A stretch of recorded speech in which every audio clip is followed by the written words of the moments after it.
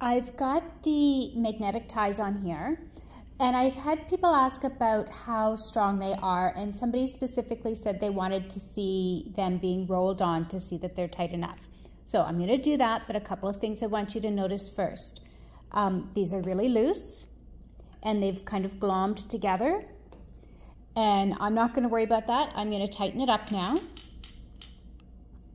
Now that it's tightened up, I can actually slide that out a bit so you can see. I'm going to actually separate them,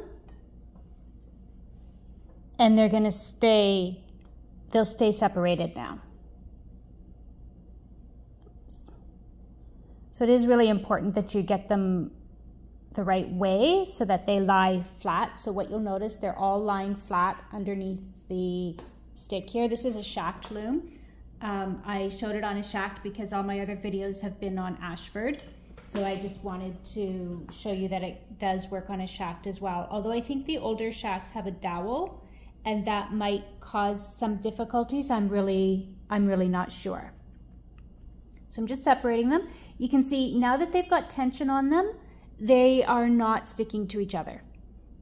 They're staying mostly, that one wants to move, but they're staying mostly well behaved. Sorry, my arm was in the way there.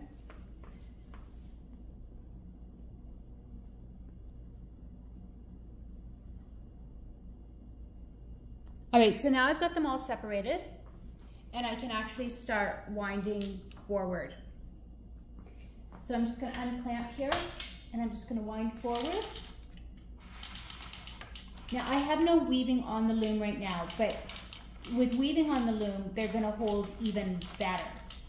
But I just want to show you what's happening here. So as I wind forward, I want you to pay attention.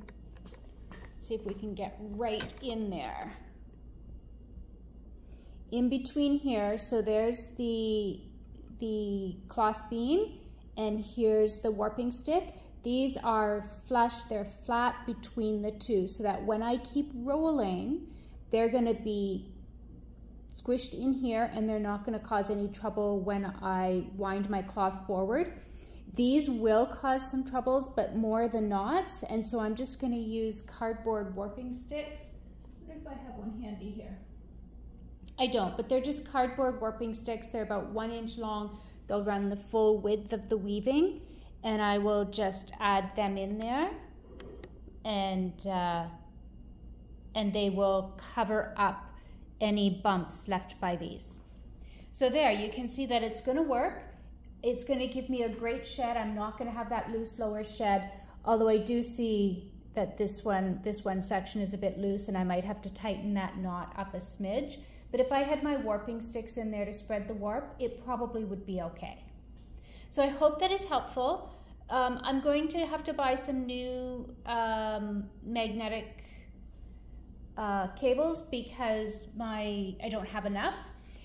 The ones that I bought originally, from Amazon, they're not available anymore, so I'm gonna buy some new ones, and I will try them out and pass the link on to you.